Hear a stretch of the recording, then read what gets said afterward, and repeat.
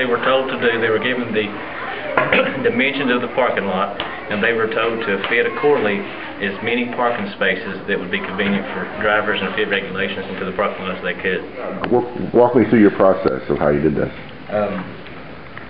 We just had the loading zone, and then the handicapped parking spots, 10 feet by 18 feet, then a 10 feet by 18 feet space, and another handicapped parking spot.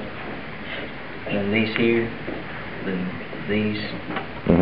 So you knew you were able to measure the whole blacktop area and recreate it on this graph?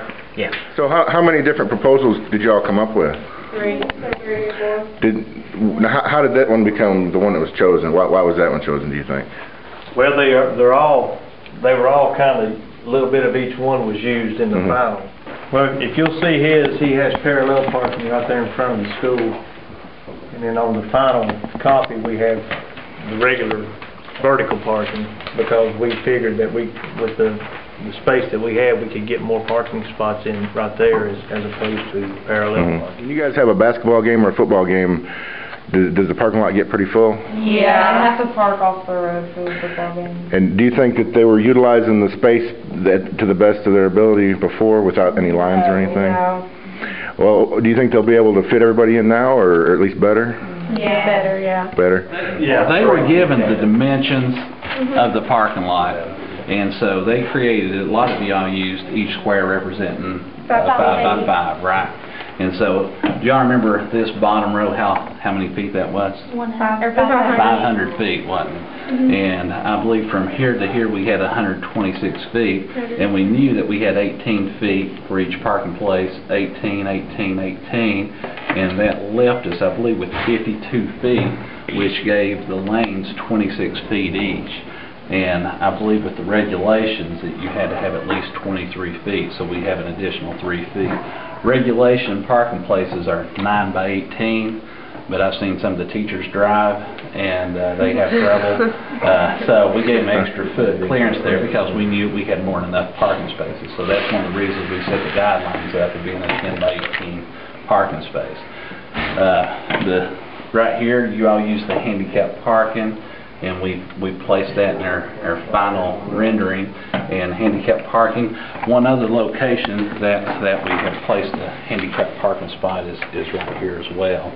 And so that way it can unload here as well. There looks like there's 218 plus the handicapped spots that you have in there right now. So 218 parking spots. We'll just stripe it ourselves. Oh, okay. It's part of it. Alrighty. When do you think that'll be finished? Well, it depends on the weather, to be honest with you. We'll come out and verify all the measurements and measure it again just to make sure, which I doubt there's no need for, but we'll do that.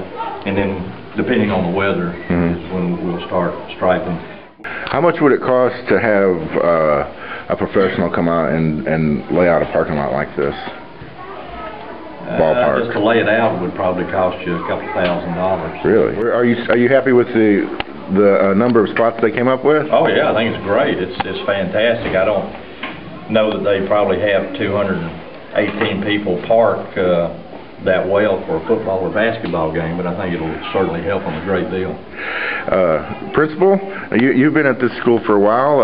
How is parking here like during games and stuff? You never know what you're going to get from event to event. One day they'll park one direction, next day they'll park in the other. Mr. Shedden and the school board has really helped us out in getting the area paved. It was long overdue, and everybody's excited about that, but now we want to get the line so it'll look organized when the place is full.